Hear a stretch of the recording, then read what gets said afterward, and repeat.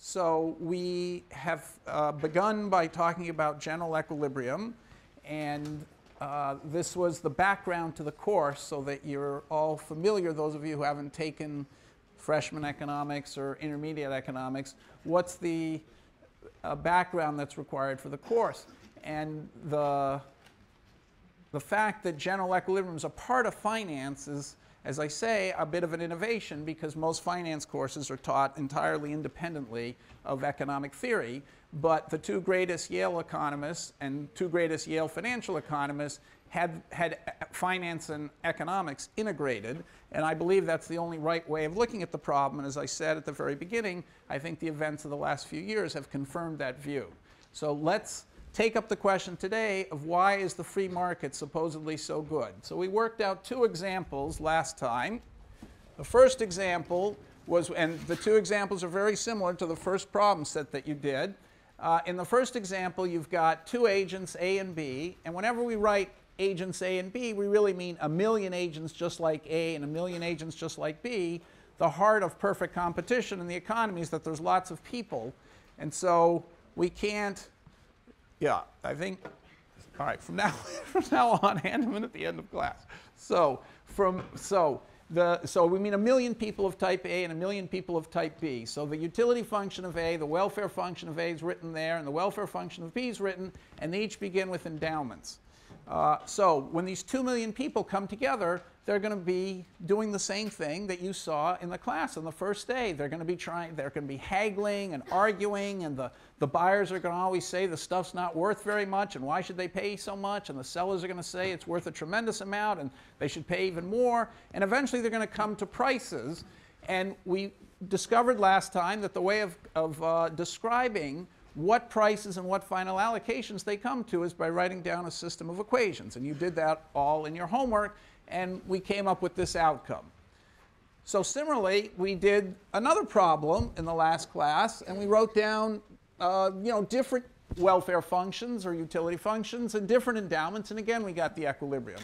So we said that one of the amazing things is that these system of equations, the 6 equations for each economy that you solved in class, always have a solution. So the people who discovered that discovered it at the Coles Foundation. There were Ken Arrow, Arrow-Debreu, who was a Yale assistant professor, Ken Arrow, who was visiting the Coles Foundation in Chicago, but was a Stanford professor, and Lionel McKenzie, who actually taught at Rochester. The economic equations always have a solution. So what's so good about that economic solution? Adam Smith talked about the invisible hand, but you know there was no mathematics in Adam Smith. So why do we think equilibrium is such a good thing? After all, you saw in the example that there were 3 pairs of people who forlornly couldn't trade at all. So clearly not everybody gets to trade. Discrimination happens. Some people get the stuff, other people don't get the stuff. Well, the first approach of economists was that equilibrium maximizes the sum of utilities. So let's see how that works in this example. So this example is very special because everybody thinks that the good y has constant margin utility of 1. So that's going to play a big role in our optimization in maximizing the sum of utilities. So if you want to maximize the sum of utilities, you have to maximize 100 xa minus 1/2 xa squared plus 30 xb minus 1/2 xb squared. Okay, plus, let's put at the end, ya plus yb. Okay, such that xa plus xb equals 84, which is the sum of 4 and 80, and ya plus yb equals 6,000. So the claim is that if all these 2 million people meet in their meet in a room like this and start shouting at each other and trading and offering deals and stuff, it's going to come down to a final allocation, which we've written over there, where A gets 77 of the first good and B gets 7 of the first good. And that final allocation is going to maximize the sum of utilities. So why should that be the case? In fact, in this example, it is the case. Well, why is it the case? Because there's constant margin utility of y. So we don't have to worry about the y allocation at all.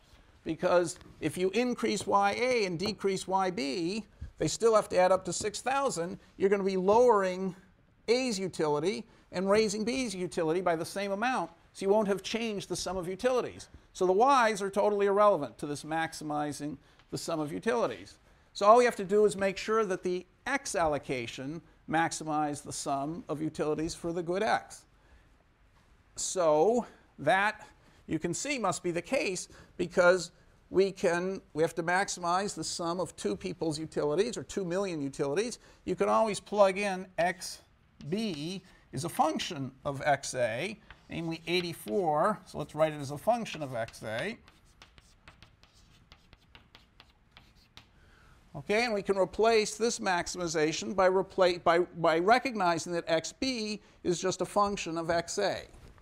Okay, in fact, it's a very special function where the derivative of xb with respect to xa, so let's call the function, we'll call it that to denote that it's a function, happens to equal -1.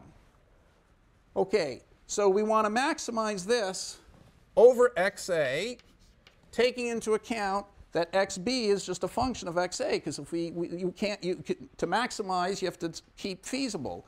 So we've now ignored all the constraints. Constraints have now disappeared, provided we keep track of the fact that xb is a function of xa. Okay, so why is it the case that the equilibrium 77 and 7 maximizes this? Well, the key is diminishing margin utility. We know that the utility function for, here's x, the utility function for A, is quadratic, so it looks something like that. Okay, and the utility function for B also looks something like that. And so if you look at this function entirely as a function of A, it's also going to look like that. Okay, so by diminishing marginal utility,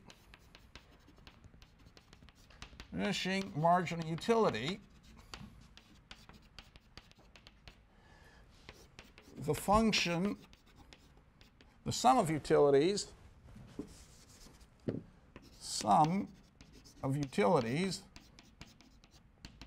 is concave. Concave, remember, is a picture like that. So what is the essence of a picture like that? It means that setting derivative equal to 0 is equivalent to, implies you are at max. So that's not true of any function. If you have a function like that and then it goes up like that, you could have the derivative of 0 here and not really be at the max. But because there's diminishing margin utility, more and more of x does less and less good, so it turns down. So all you have to do is figure out that the derivative is 0, which it is at this point, and then you know you're at the maximum. But that, at xa equals 77, has to be the case, because if you plug in xa equals 77 and you take the derivative of all this with respect to xa, of this whole thing, taking into account, as before, that xb is a function of xa, you just get 100 minus xa plus, okay, now it's just going to be 30 minus xb times the derivative of xb with respect to xa. Why is that? Because you know the chain rule. If I differentiate everything with respect to xa, and xb is a function of xa, it's just 30, because I'm taking the derivative with respect to xb, so it's 30 times the derivative of xb with respect to xa, okay, minus the derivative with respect to xb is xb times the derivative of xb with respect to xa, so it's that. But if you plug in xa equals 77 and xb equals 7, dxb dxa is minus 1, you just get 23 minus 23 equals 0. because the margin utility of A is equal to the margin utility of B at equilibrium, the sum of utilities is maximized. And that's the end of the story. So that you noticed in the problem set, something like that. You may not have given exactly this argument. That was what you were supposed to have sort of discovered in doing the problem set, and now we've confirmed what you already pretty much knew. So are there any questions about that? Okay, it's just the simple generalization of our football ticket example, where the football tickets end up in the hands of the people who want the most. And A happens to like a lot of tickets, not just one. And so A is going to keep buying tickets until he's bought 77 of them. And by then, the next football ticket's worth less than 23 to him. B, she likes football tickets a little less. She's not going to buy as many. By the time she gets down to 7 football tickets, she's going to think, so she hasn't bought nearly as many. When she's gotten to 7 football tickets, she's going to think the next one's worth less than 23. And since the price is 23, they're going to both stop there. So they're each going to stop at the same point where the last ticket is worth the same to each of them, and all the previous football tickets each bought is worth more to each of them. So there's no way of rearranging the tickets, because if you did, you'd have to take a football ticket that was worth more than 23 from one of them and give that ticket to the other one, who by then would think it was worth less than 23. So that's the argument. Okay, so economists were beside themselves with their brilliance in having proved this theorem and given a mathematical form to the invisible hand. Whenever you take a verbal argument like Adam Smith and turn it into a mathematical argument, you've understood it better. You understand why it's true, and you also start to understand why in some circumstances it might not be true. So for 50 years, let's say between 30 and 50 years, this was the fundamental argument of economics and economic equilibrium, that equilibrium was a good thing because it maximized the sum of utilities. But then little by little, starting with Irving Fisher and a bunch of people at the same time and a little bit later, so Hicks and Samuelson are famous for this, they began to wonder what kind of crazy utility functions are these where there's some mysterious good that has constant margin utility of 1. So in modern terms, how could you justify it? You could say, well, maybe there's a machine where we can calibrate exactly how happy people are, and we can measure it. So for example, we can measure how much, how aroused their skin is. The skin texture changes as you become less and more aroused. Maybe we can measure that. With MRIs, we can measure brain waves. Maybe you can calibrate how many brain waves are spinning around and how happy somebody is. And maybe there's some mysterious good, like food, that has constant margin utility. Well, that doesn't seem very persuasive to me, and it wasn't to the economists of the beginning of the 20th century. They all argued, starting with Irving Fisher, that it made no sense to think that we could actually measure utility, and more than that, made even less sense that be some good that had constant margin utility of 1. So Fisher put everything on a symmetric footing and said, let's think of the two goods, x and y, as more or less symmetric. I mean, there's no reason why one has to have some special role. So let's look at this equilibrium, which we got the same way, and you did this on a problem set solving for equilibrium. Does this maximize the sum of utilities? Well, the answer is, if it did maximize the sum of utilities, at the final allocation, we couldn't gain anything by switching, reducing 9/5 a little bit and increasing 6/5 a little bit. But what is the sum of utilities? Okay, so if you write WA plus WB,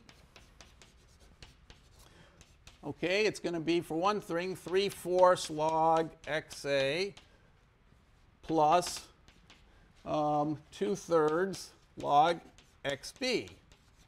So let's look at the margin utility to XA of good A. That's 3/4. So margin utility of AX plus margin utility of BX equals 3/4 times 1/9/5, which is 5/9. Okay, that equals 15/36, which is 5/18, if I've done that right. Doesn't sound right.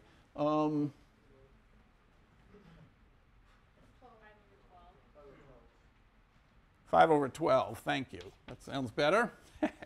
And now, but let's look at, so this is the margin utility of XA, okay, is 5/12. What's the marginal utility to B of x? Well, it equals 2/3 times 1/6, which is 5/6, okay, which is 10/18, which is 5/9. So these two numbers are different. The marginal utility to B is bigger than the marginal utility of x, is bigger than the marginal utility to A of x. So clearly, the final equilibrium allocation doesn't maximize the sum of utilities. By switching some goods from A to B, you could make both people better off. So that was a shock to economists. It meant that the argument they'd relied on, the thing which they were using to persuade, policy people that the free markets were a good thing, is a false argument. It rests on a premise that's indefensible, namely that there's constant marginal utility and everybody can measure it. So they needed some other definition of, some other way of capturing the mathematical idea that the invisible hand is a good thing. And the reason I'm spending so much time emphasizing this, even though you've seen this before, is because if economists made a mistake once, what makes you think they haven't made another mistake? So now let's give the argument that, in a weaker sense, the invisible hand holds, that is, that the free market comes to a very socially desirable equilibrium. And later in the course, we're going to find that that argument is also too narrow. So my point that I'm going to gradually get to is that economists have constantly taken too narrow and too special a view of the world. And as you enlarge the view of the world you have, not by making things mathematically simpler, actually you have to make them mathematically slightly more complicated. As you enlarge the view of the world you have, you get closer to the truth and you start to find that the free market isn't quite as wonderful as you thought at first, and therefore there's room for government regulation. So it's not, as Paul Krugman argued, that economists are transfixed by mathematics and seduced into simple conclusions that the free market is perfect. On the contrary, I would say they were afraid of too much mathematics, and by looking too narrowly, they didn't realize what they could have just by being mathematically more sophisticated. So it's a failure of sophistication, not too much sophistication. So what did the economists argue? So the chief among them, Hicks, Samuelson, Pareto, and Fisher, all these people basically came to the same conclusion. They said, well, it makes no sense to talk about the sum of utilities. Let's talk about Pareto efficiency. So an allocation, so we begin, so what's the general problem? The general problem is you start with an economy, okay, made up of all these individuals. Let's call them WA and WB, but it could be as many as we want. So let's just say WI and EI. So EI is the endowment of X and EI of Y. So that's the economy. And now you start from the economy and you go to equilibrium. And equilibrium is a price vector, Px, Py, and allocations, Xi, Yi, I and I, such that summation for all the i's of Xi equals the summation for all the i's of EIX. Okay, so everyone's I's final consumption of X plus J's final consumption of X plus everybody else's final consumption of X, those are the sum of the Xi's, is equal to the sum of everybody's endowment. And similarly for the Y's,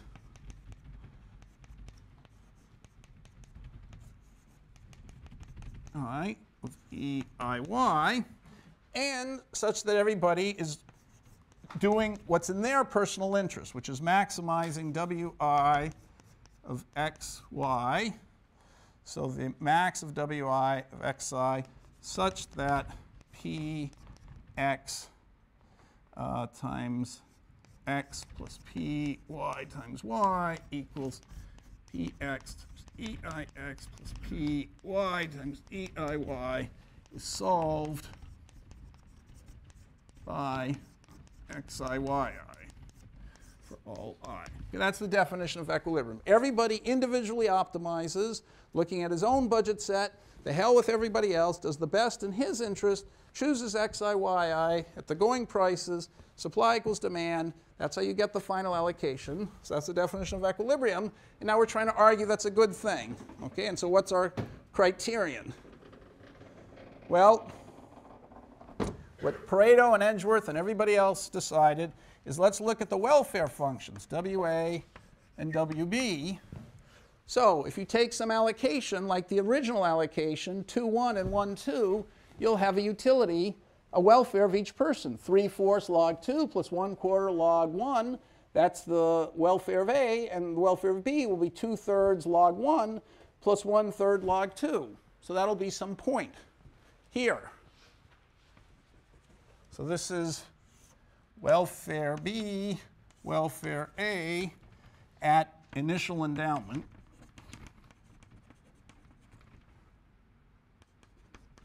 Initial endowment. But then if you look at the welfare at the final allocation, so 3/4 log 9/5 plus 1/4 log 3/2, you know it's going to be something like this. It's got to be up here. So it's going to be better for both people. How do you know that? Because A had the choice of just buying his initial endowment. That's always affordable, and he chose not to do it. He chose to do something else, and he was better off, and the same with B. So clearly the equilibrium allocation is going to be better than the initial endowment. And so the Pareto criterion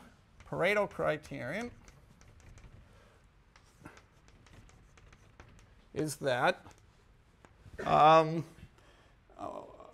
an allocation x hat I, y hat I, Pareto dominates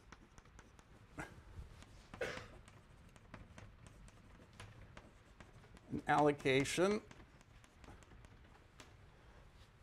so this is for all I, xi, let's put the i's on the top,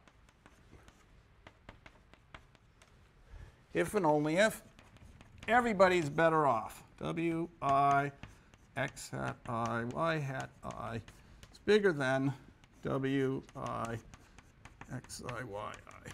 So we started with an allocation, the E allocation here, and then we moved to competitive equilibrium here, and everybody was better off. So the equilibrium allocation, Pareto dominates the initial allocation. But now the question is, maybe there's some other allocation besides the competitive equilibrium allocation that dominates the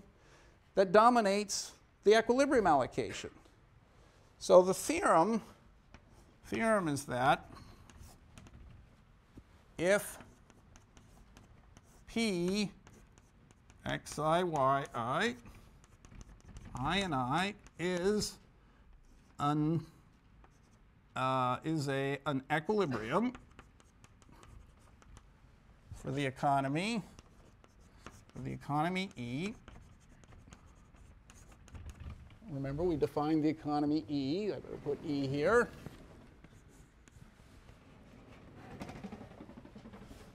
Then no allocation x hat I, y hat I and I, Pareto dominates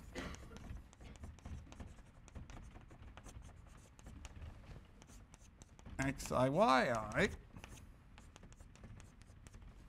if summation xi hat equals summation EIX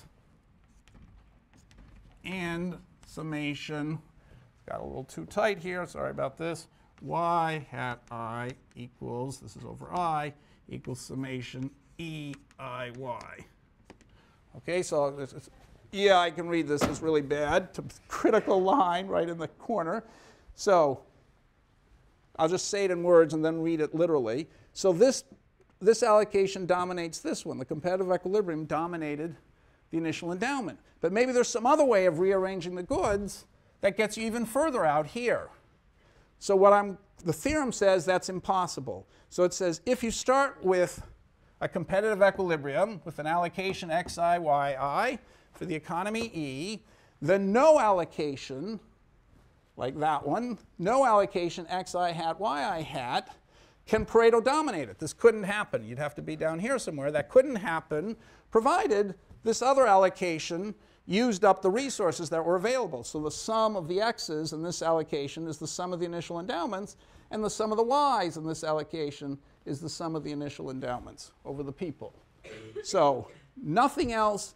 Of course, if you add more goods to the economy, you can make everybody better off. But using the existing goods in the economy, which is the sum of the EIX's and the sum of the EIY's, there's no way to make everyone better off than at the competitive equilibrium. So it says literally, if P, xi, yi is an equilibrium for the economy E, which is that, which includes the initial endowments, the no allocation xi hat, yi hat, Pareto dominates xi, yi if the sum over I of x hat I equals the sum over I of EIX, and if the sum of the yi's over I, y hat i's over I equals the sum of the EIY's. Okay, and now that's the theorem. So we've totally weakened the definition of equilibrium. So it might be that if this is the competitive allocation, if you look at this line, this is same sum of utilities. Right? Because if this slope is -1 and here's the utility to B and the utility to A, everything on this line has the same utility. So that theorem would say anything else that's feasible had to be down here. The sum is less than that. But here we're not saying that. We're no longer saying that. Maybe you can increase the sum. From this equilibrium, you could increase the sum by taking something away from A and giving it to B. You could increase the sum. Okay, so that would have been here. You increase the sum. So you no longer have maximized the sum, but the fact is, to make B better off, you had to make A worse off. And that's the new criterion, Pareto efficiency. Okay, so that's the theorem, and now we're going to prove it so that you can see the whole logic of the free market just amounts to that. So are there any questions about this? You all supposedly saw this before, but that doesn't mean you really did. So does anyone have a question? What's going on? This is a very basic and incredibly important idea. All right, so I'll give you one more chance. Somebody must have a question. Yes? Could you just restate the theorem a little bit more slowly? Yes. Why don't I draw a picture, which is what I was going to do anyway. So let's draw a picture. And I'll bring the theorem back after having drawn the picture.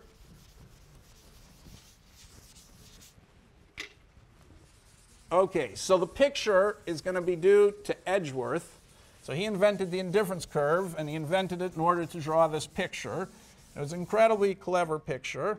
So he says, let's look at this economy, the one on the right that we start with. We put XA here and XB here.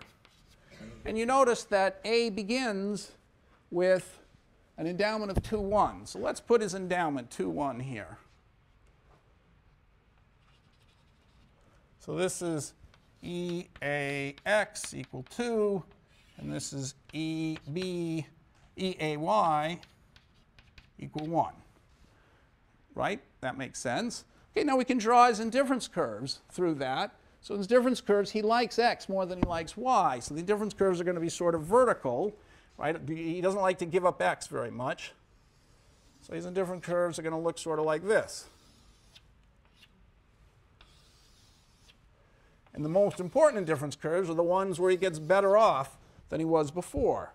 So now in the end, there's going to be some price. There's going to be a budget set, which is X is way more expensive than Y. So there's going to be a budget set that looked like this. That's sort of the budget set that he faces. Right? And he's not going to choose this. It turns out he chooses something like here, which is he chooses a little bit less of X, 9/5, okay, and a little bit more of Y. So here's XA equals 9/5, which is a little less than 2, and XB, he chose was, I can't read it, 3/2, which is more than 1. Okay, are you with me? You asked the question. Does this picture make sense? Okay, so he obviously did better than he did before. But it's really much, we got another guy to worry about. So how can you put the second guy in the same diagram? Well, let's just add the total endowment. Where's the total endowment? Well, it's 3 units of each. So here we've got 2. So this is 1, 2. This must be 3. Okay, so total endowment of good x is 3. 2 plus 1 is 3. And of good y is 3 as well. Here's 1, here's 2, here's 3. This is supposed to be a square. So here's the aggregate endowment is here. This is the total endowment. 3 of each. Okay, but now we can put B. All right, so what is feasible? What are the feasible allocations? So this is an extremely clever insight of Edgeworth. He said, look, the total endowment is 3, 3. If I tell you that A has got 2, 1, that's this point, what's left over B must be consuming. So B is consuming the distance from here to here, which is obviously 1, 2. And if A ends up over here at 9/5, 3/2, okay, that's from here to here is 9/5 and 3/2. Since the total is 3, 3, B is obviously consuming what's left over. So he's consuming this difference. Okay, so whatever A does, you can see in the diagram looking at it the normal way. But if you just sort of twist your mind a little bit and look from this direction, once you know what A is doing, you can figure out what B is doing. So each of these points defines a feasible allocation. Okay, and now what we want to say, the theorem says, look at the utilities that A and B got out of this allocation. A is on this indifference curve. You know what he's doing, because B, is coming from here. We know how he's doing. So look at the allocation they got. You can't make both people better off than that by choosing some other point in this square. So let's look at it from B's point of view. From B's point of view, B likes more of everything. So if A gets less, B's going to get more. So from B's point of view, the further out you go this way, the better it is for B. So the axis for B looks like that. So he's going to have some indifference curve that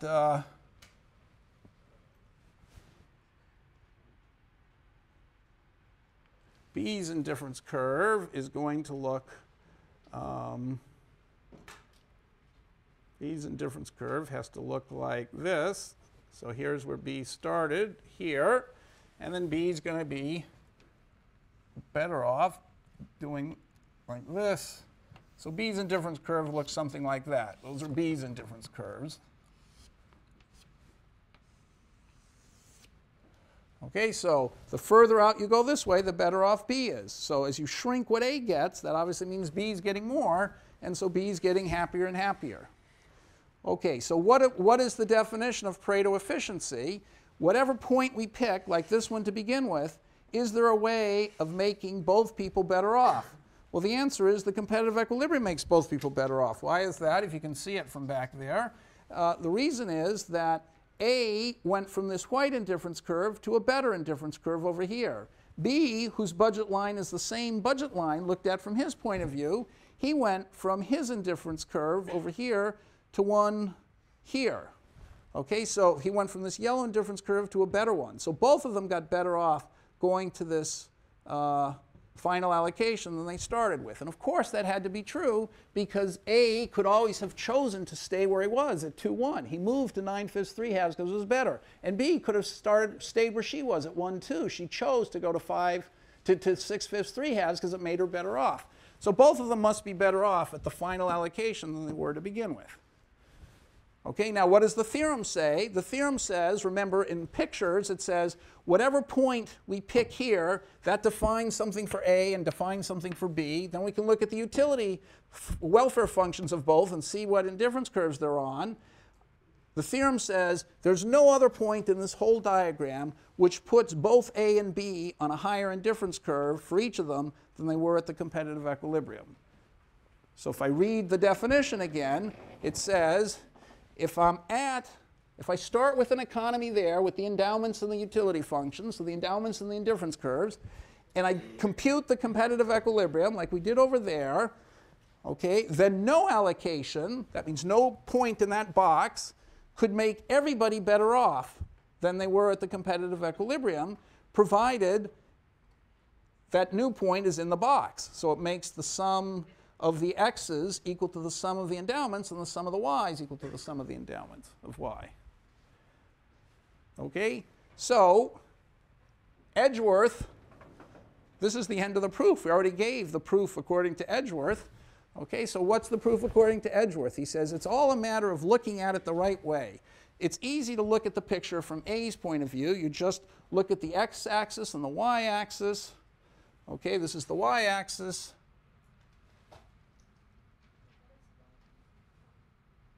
What is this? This is x, a, y was 3/2. Okay, so you look at, so this is the y-axis going this way, this is the y-axis, and this is the x-axis going this way. For A, it's very simple to look at the y-axis and the x-axis for A.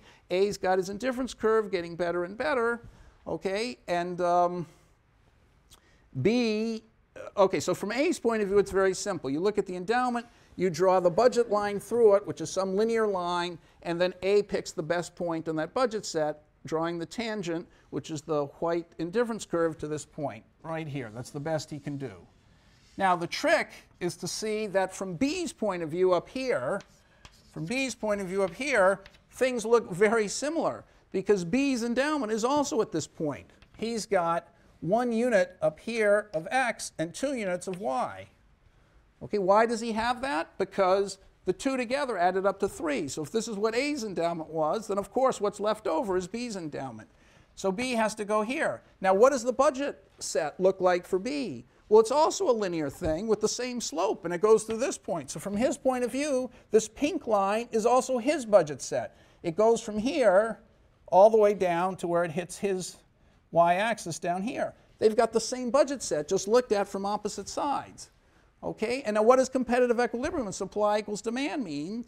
It means that when A chooses this point as the best point, okay, which happened to have been 9/5, 3/2, then B is happy to choose what's left over as his best point. So his optimal point on his indifference curve that's tangent to his budget set has to be the same point looked at from his origin instead of A's origin. That's the trick. And so now you realize, okay, so that's the key insight that Edgeworth had, his beautiful picture.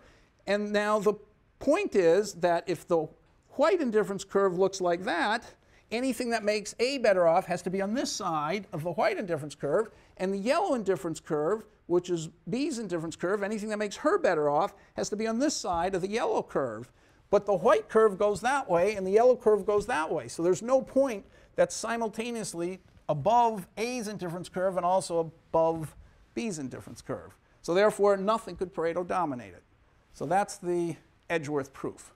Yes? But no matter what, our point's going to be on our pink budget line. Because Right. That describes the endowments. That's all the goods we have.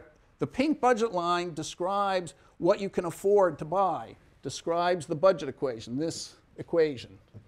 So everyone's going to choose on the pink line. Okay, now what's feasible is they could choose any points. It's feasible. This point is feasible. B gets almost nothing and A gets almost everything. B's never going to let himself be forced down there because B can choose something on the pink line, so he's always going to choose something better than that. Okay, so that's proof number 1. I'm just going to give proof number 2. So, okay, most of you have seen this before, but I'm going to give another proof, and then I'm going to ask you, then I'm going to see whether you really understand what all this means. Okay, so here's a second proof.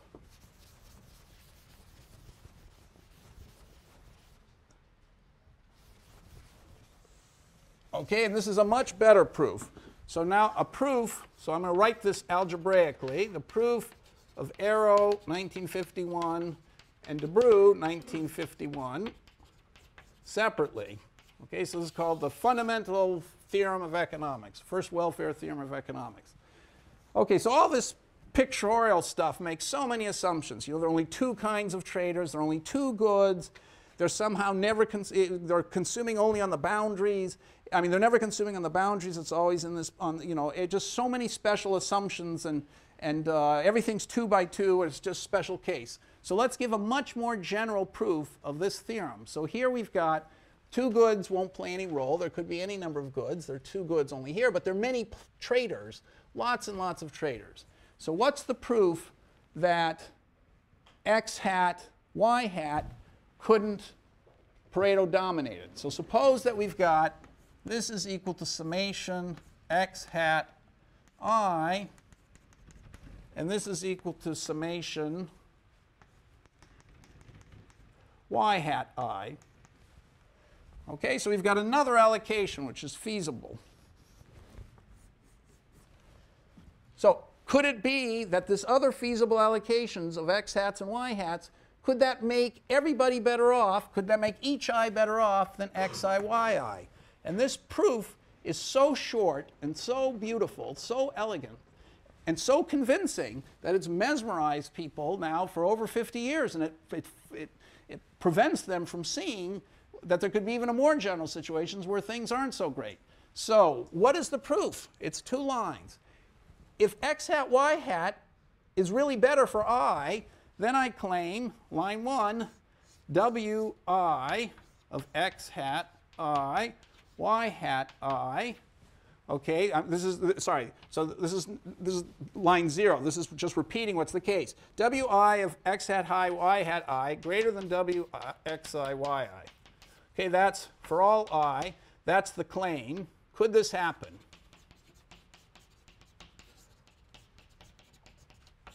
That you've got a feasible X hat I, Y hat I, and it makes everybody better off than Xi, Yi. Okay, could this happen? The answer is no. Line 1 is, if that were true, then it would have to be the case that Px times Xi hat plus Py times Y hat I had to be greater than Px times Eix plus Py times Eiy. Why is that? Because the budget set of Mr. I says he spends all his money on X and Y in his budget set and does the best he can. Okay, this solves Xi, Yi solves this problem. So if this thing really makes him better off than what he chose, it can't be that it was affordable. Otherwise, he would have bought this instead. Bought this instead. So it has to be that this for I, this bundle costs more than he can afford. That's why he didn't choose it. So this relies on agent rationality. Everybody, given his choices, he doesn't care about the rest of the world, but given his choices, everybody's doing the best thing he can. Okay, now, Schiller would say people make mistakes, they're crazy, they have no idea what they're doing, they're stupid, there's some guy tells them a story in the bar one night and they totally change their life around, they switch, you know, so he'd say, well, this isn't true. All right, but anyway, I actually believe that people have more sense about deciding for themselves what's good for them than third parties do about deciding what's good for them. So I don't want to challenge this. So if you don't challenge this, you conclude that if something makes everybody better off, each person must have found this allocation unaffordable. Otherwise, he would have chosen it. Over I of Eiy. So all I did was that's true for every single person I, so I could add this inequality for I plus this inequality for j plus this inequality for all the people, and then I use the distributive law to take the sum inside, and I have this. Okay, but that is impossible, and that's the end of the proof, because the sum of this X hat I is equal to this sum. That was what we supposed. You're just rearranging all the goods that are really there.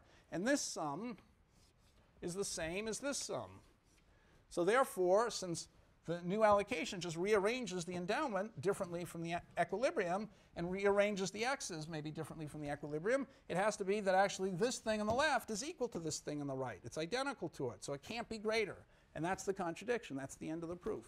So it's 2 lines to prove what, you know, Adam Smith spent 400 pages arguing, that the free market is a good thing. Okay, so this is the basis for the idea that we shouldn't regulate, we shouldn't regulate, we shouldn't regulate. Sounds pretty convincing. So any questions about this? Anything you'd like to say? Are you convinced by this?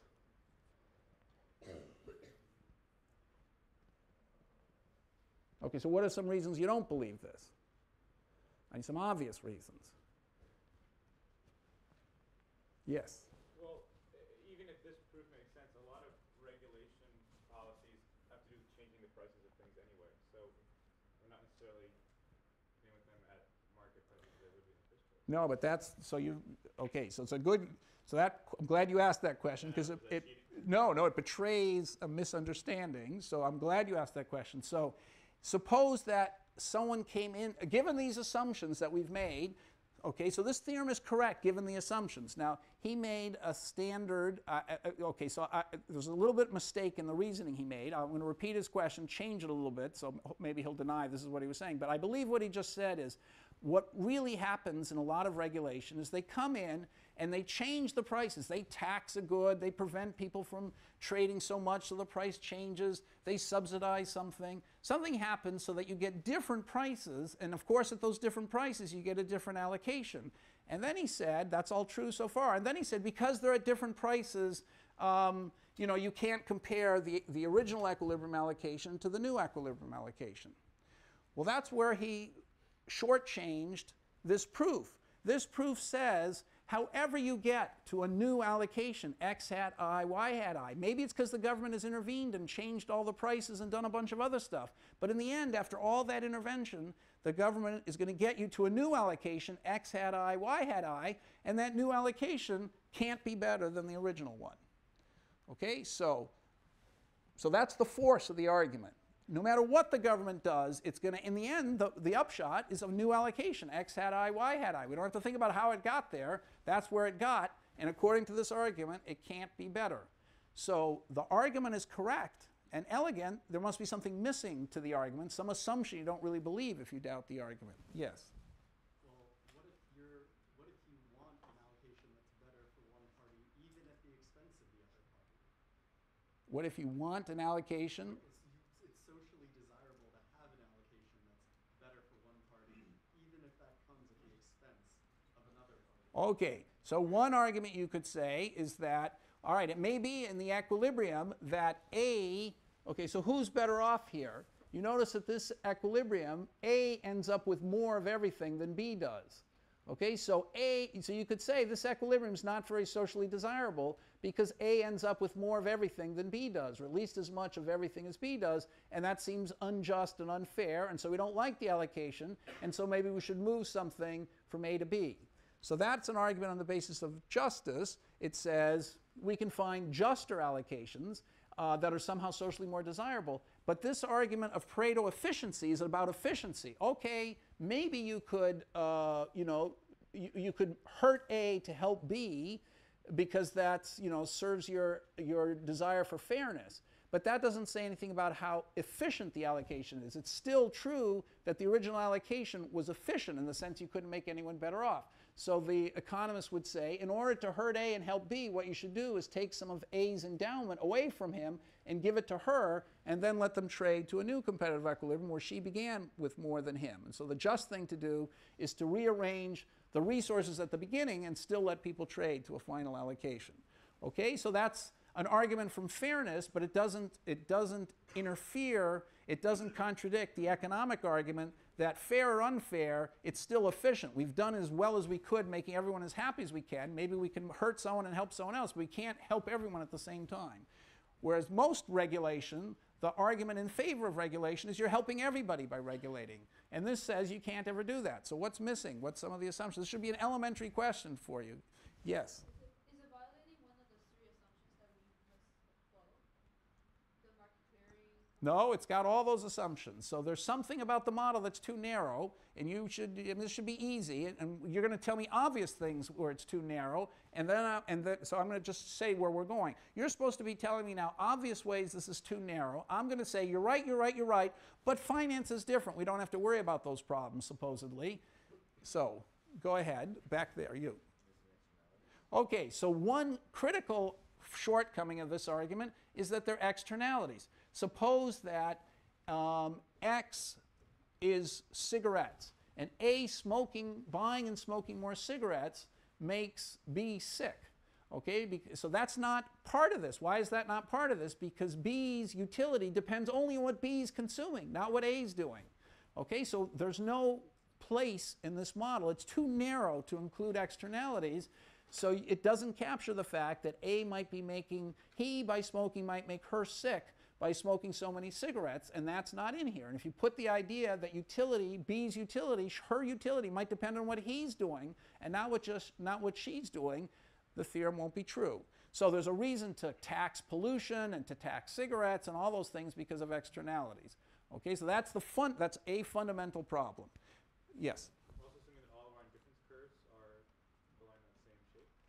Well, we're assuming diminishing margin utility, but they're different. Each person has a different indifference curve. So yes, we assume that they're all curved away from the origin, so we assume diminishing margin utility. But I think, that I'm almost prepared to believe, diminishing margin utility. It's not literally true, like 2 tickets are better than, moving from 1 ticket to 2 tickets may be a huge gain in utility because now you can bring your friend along, and going to a third ticket, going from getting 1 ticket might not be worth much because you don't want to go alone. Getting the second one may add a huge amount of utility. That's an increasing margin utility. But eventually, after you've got enough tickets, it's going to be diminishing margin utility. So I believe on the whole that diminishing margin utility is not such a bad assumption, but this clearly relies on that. So you're right, but I don't think that's the critical problem. What else is there? Yes? Credit markets?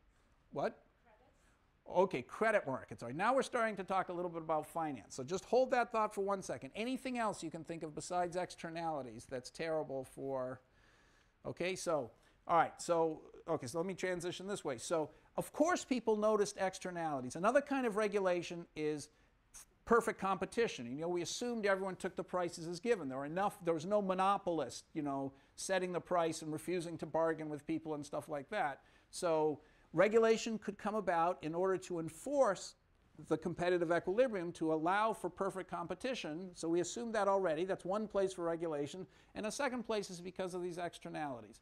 So for 50 to 100 years, everybody has accepted those 2 arguments. Clearly, there's a place for regulating free markets, ensuring free markets, and stopping trusts and monopolies, and for stopping externalities.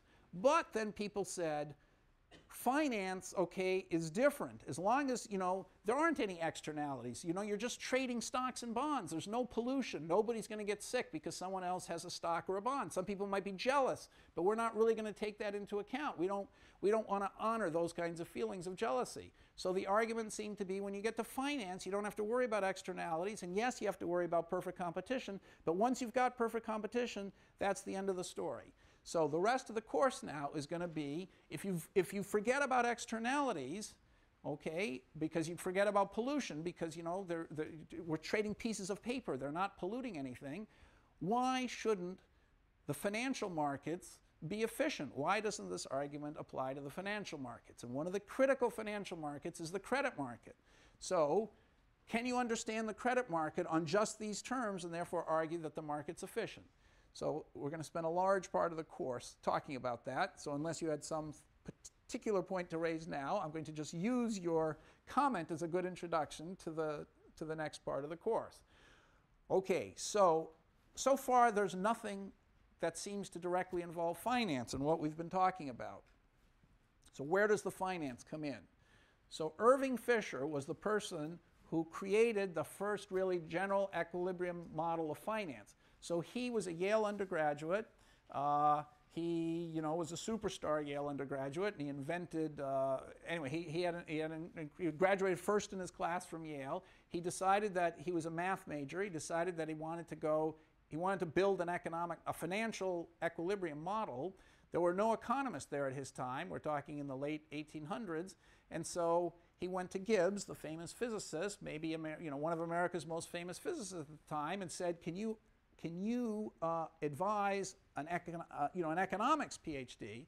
And Gibbs said, well, if it's mathematical enough and has a model and something, yes, I can do it.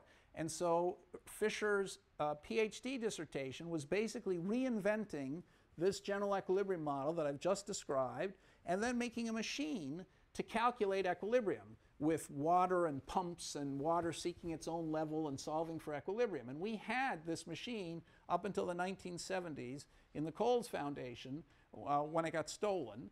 And some engineer named Srinivasan, about 10 years ago, was ready to rebuild the machine because we have the dissertation where it explains very carefully how Fisher built his machine, and he was going to rebuild it. And then he was offered El-Baradei's job. El-Baradei is the guy, the nuclear inspector who, goes to Iraq and says they're building nuclear stuff or they're not building this. Anyway, so he was offered that job, and so he left Yale and then decided not to take the job after all. So he's still got El-Baradei in the job. But anyway, he left Yale, and so we never got the machine built. He was a great guy. And anyway, so Fisher, after writing his dissertation, stayed at Yale as an assistant professor and got tenure. He became the most famous economist probably in the country for a while. He invented finance, as I'm about to tell you, and he, in a way, this model of finance I'm about to present, which was the, in retrospect, clearly the most interesting model of finance of its time. And he was a financial economist, but he was famous for, he also was an entrepreneur. So you'll see later that he started his own company. It was a proto-computer company called Remington, and he managed to make $10 million for his company in the early 1900s. And he was a friend of Roosevelt's, and he kept advising Roosevelt during the Depression to print more money. He said, print more money, print more money, print more money. And the Yale Library has all these letters he sent to Roosevelt. And it also has Roosevelt's responses, where you can tell that Roosevelt is paying no attention to him. But Fisher's ego seemed to be so big that he just, Roosevelt says, I'm very glad that the good professor has made such worthy recommendations and will certainly take them seriously. And then Fisher writes back and says, I'm glad you're going to follow what I suggested. And so anyway, Fisher, convinced that the economy was going to turn around, poured all his money into this computer company, Remington. The company in the great stock market crash nearly went bankrupt and was leveraged. So he had to go to his wife, who was very wealthy, and borrow her money, and they lost that money. Then he went to her parents and borrowed all their money and lost that money. And finally, he'd lost everything of his own money, his wife's money, and his wife's parents' money. And they were about to take his house from him, foreclose on his house. And so Yale was forced to buy his house for him so he could continue to teach. And so he set a bad precedent for economists at Yale, because whenever any economist at Yale has financial advice to give, someone always quotes Irving Fisher's 1929 line that the economy had reached a permanently high plateau. And so, but anyway, despite all that, he still, his theories are well worth studying. He was famous for a few other things. He's a little bit, Schiller is clearly trying to imitate Fisher. Fisher wrote a huge number of books, 50 books about everything. So he got tuberculosis and he survived, and he wrote a series of books on good living and good health and how to combat tuberculosis. So he said you had to exercise, you had to get fresh air, and these were huge bestsellers. And then he said that drinking was a terrible thing. So he did an experiment in class where he would have his students do push-ups. Then he'd give them all a martini. Then he'd count how many push-ups they could do, and then he'd give them a second martini and count how many push-ups they could do. And he found that there was a 10% reduction for each martini. And so he said that prohibition, since the average business person had 2 drinks at lunch, the prohibition would increase output by 20%. And so he's one of he was one of the leading proponents of prohibition. So after the stock market crash, he helped form the Coles Foundation. So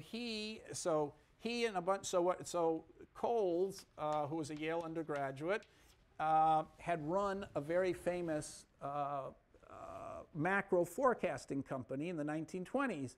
And in 1929, the stock market crashed, and there were a whole series of these. They said newsletters, same kind of stuff they do now.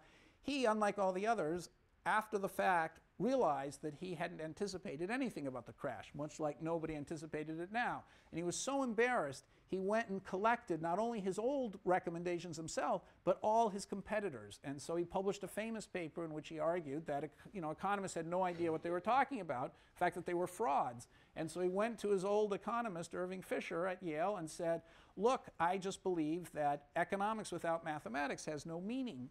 I want to start a mathematical wing of economics, and I've got a lot of money. His family owned the Chicago Tribune and the Seattle Times and a whole bunch of other newspapers, and there was a famous, fashion models in the family, Fleur Coles and stuff like that. So anyway, so with Cole's money, Fisher started the Econometric Society, which is the most famous mathematical society in economics, Econometrica, which is the most famous journal in economics, and the Coles Foundation, which they started off in Colorado Springs because Fisher said, oh, the weather's so good there, everyone will want to go there, and it's good for them. So nobody would go there, so they had to move it to Chicago, where the Tribune was.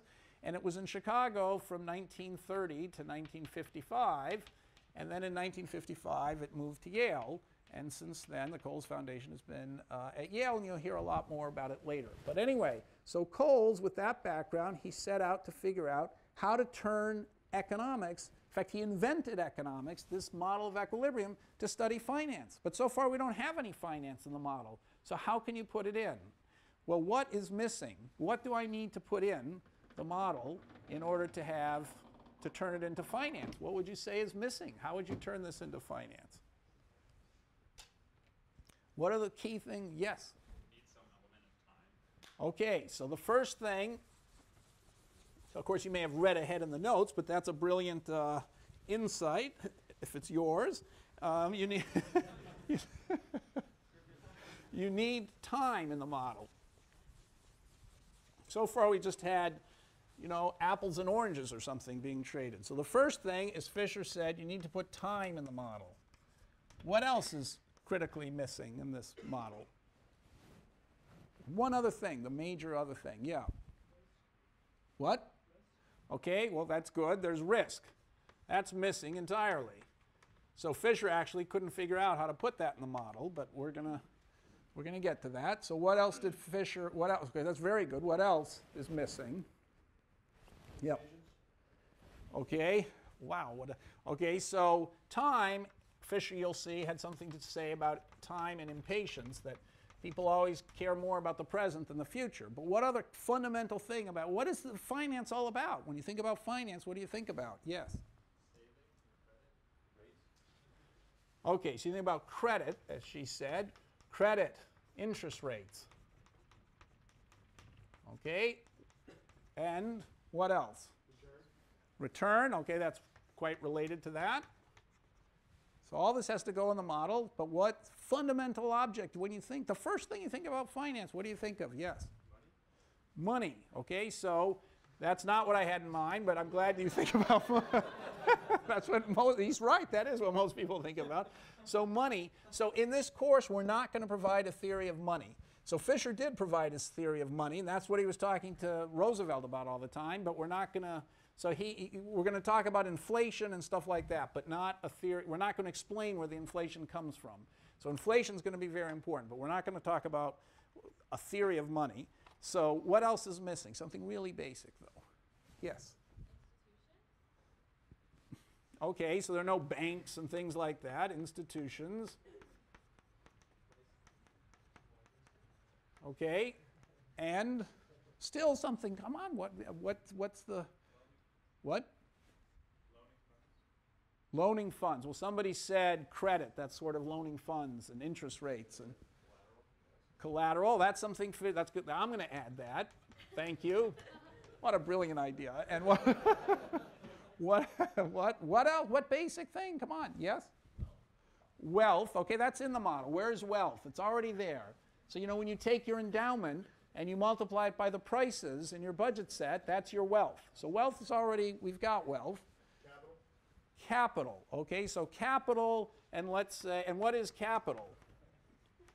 What do you mean by capital? If it's money, I already told you that's not quite going to be there. So contract, well, okay, so we're getting there. Contract.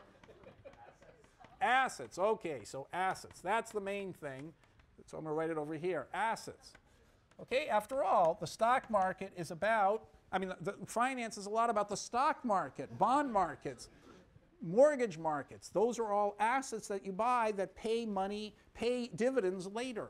So assets are things that pay dividends at a later time. That's the critical thing that's missing. And when we talk about finance, we want to know, what should the value of the stock market be? How much should a mortgage be worth? And it'll, okay, so those are the things we have to add. Now, how are we going to add them? It sounds like you might have to just totally redo the theory and start from scratch and do something totally different. How horrible that would be. It would mean I also wasted 3 lectures. So Fisher said, you don't really have to change very much at all. So he said, number 1, time. How do you put time in the model? Simply think of y as the same good as x, but 1 period later.